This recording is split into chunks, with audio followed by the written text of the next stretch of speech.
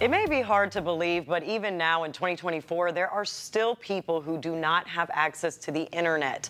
Arkansas is set to receive $1 billion from President Joe Biden's new infrastructure bill to address poor broadband access. Glenn Howey, the state's broadband director, hopes the new plan can provide better insights into the problem.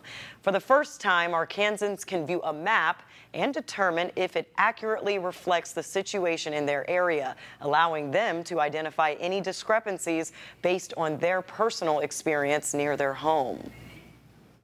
It's a grandmother down in Hope who needs to see her cancer specialist.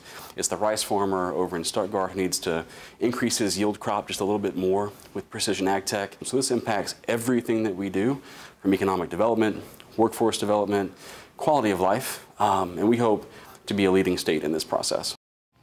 Suppose the map indicates that Arkansans have excellent internet service, but in reality they have no service. Howey advises challenging that and informing the state broadband office about it.